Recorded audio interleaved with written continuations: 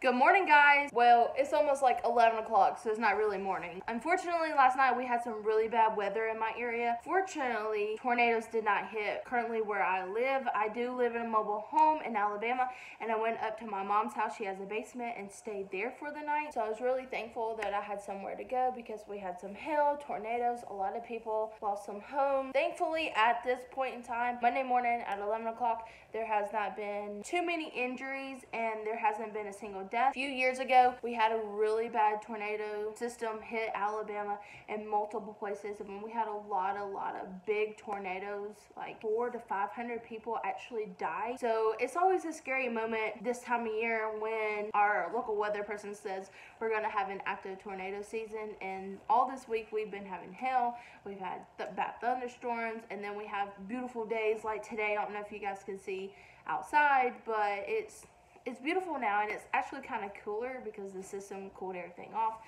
But I did go to my mom's, so let me go ahead and tell you guys that I did start reading Sarah J. Maas's Crescent City, House of Earth and Blood, and I have only gotten to page 7, so I'm actually going to start on chapter 6 next and go from there. Love the world building so far. I love how Sarah J. Maas can spit tons of information off at you really quickly and expect you to learn it. I did read this in between, like, watching the weather for tornadoes last night and being nervous about that. A lot has happened the first 5 chapters. I love the friendship building so far. I love the main character's attitude on things. I'm at the end of chapter 5, and some things are kind of swinging from that. But yeah, the friendship building was really nice. The background on so many characters so quickly was done excellently. I love Sarah J. Maas's writing. I love the urban fantasy part of this. I love the magic system, the lack thereof, and the magic system. If you guys read this book, you'll understand what I'm talking about. And I'm really interested into getting back into this at some point today and carrying on. But I want to make the TikTok coffee.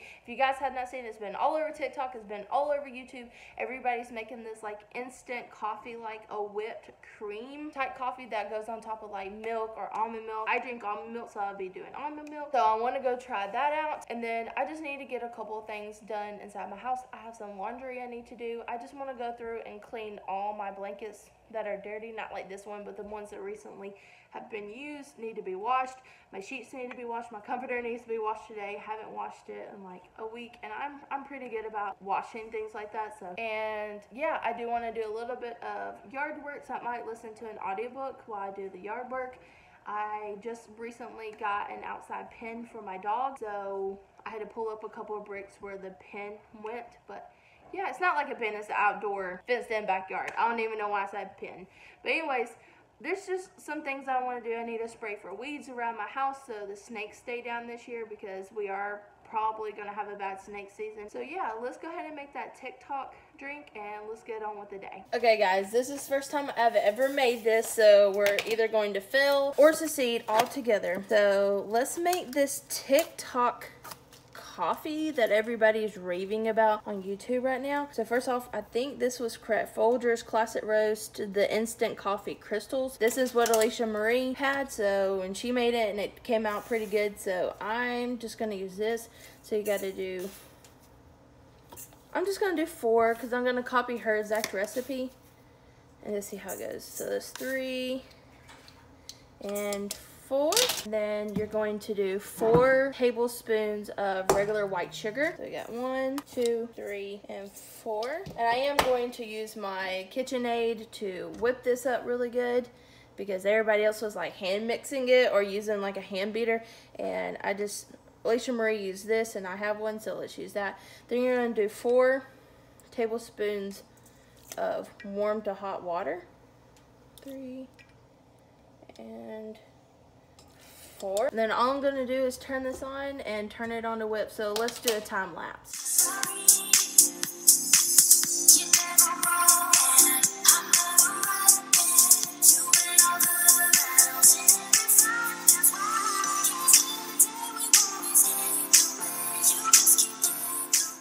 Okay guys, here's that TikTok coffee.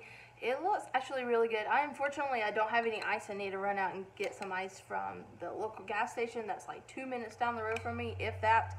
But anyways guys, I have actually not tried this yet, so let's just try like the coffee mixture without the milk first, and let me see what it tastes like.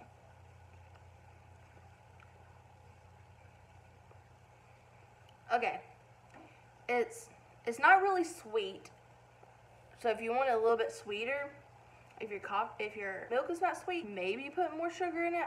I'm not sure what the ratio is supposed to be. It still has that bitter, like instant coffee flavor to me, which I personally like.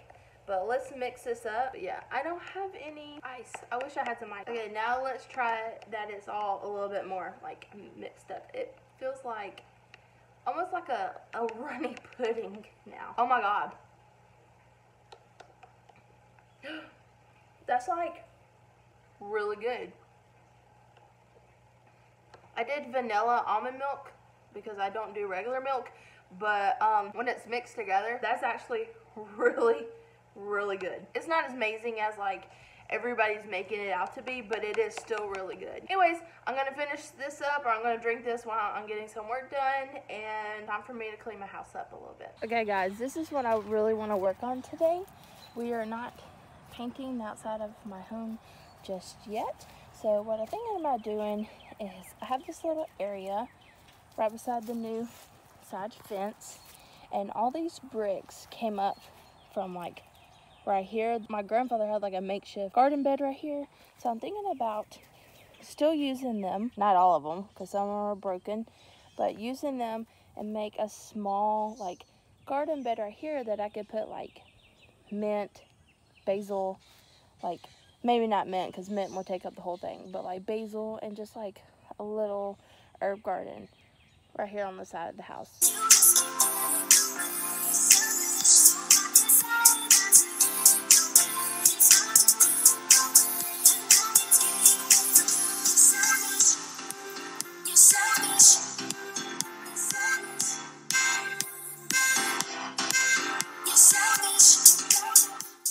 I'm back inside. While I was planting up my garden, or half of my garden, and trying to get that fixed up, I did listen to the audiobook of Clockwork Angel. I did start this back in January, and I'm not gonna say I lost interest, I just lost interest in reading in general. Now I listened to the audiobook while I was doing all of that, and I really am enjoying this story. But now I think I'm going to go jump in the shower. I think I might have gotten into a little bit of poison oak while I was outside, but that's fine. I think I'm a little bit immune to it, if you can be immune to poison oak. But I have a poison oak, poison ivy, well, that's a bruise, bar of soap, so I can just take a shower with that. It usually does the job. And yeah, I do have a little bit of work to do this afternoon, so let me get the shower done. I gotta finish up some laundry. Okay guys, sorry about the dryer if you can hear it in the background, but it's like 7:20, something like that, 7:17, 7:20. But I want to tell you where I got to the audiobook in Clockwork Angel by Cassandra Clare, and I got to right before chapter 10, so 222 pages.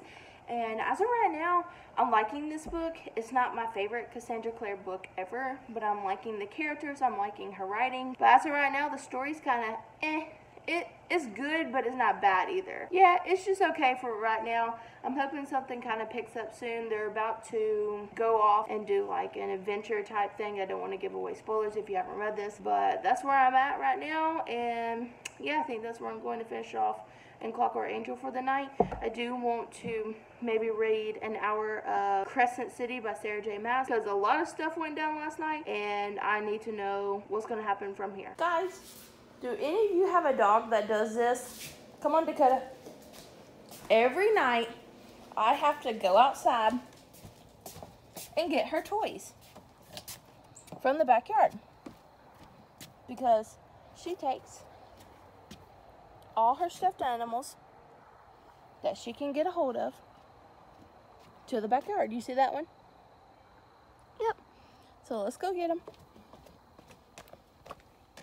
It's starting to get a little, like, on camera it looks brighter than it actually is, but yeah. every night. So she's got 3 out here. I think I only allowed her to have 3 today. So let's pick it up. And I have to throw these in the wash like every other day because she brings them out here. And as of right now, all of this is dirt. Pretty much. I need to figure out how to get some grass growing out here. But yeah, so let me pick up Dakota's toys and time for us to go lay down on the couch, have some quality time together, and let's read some books. Dakota, hey pretty girl.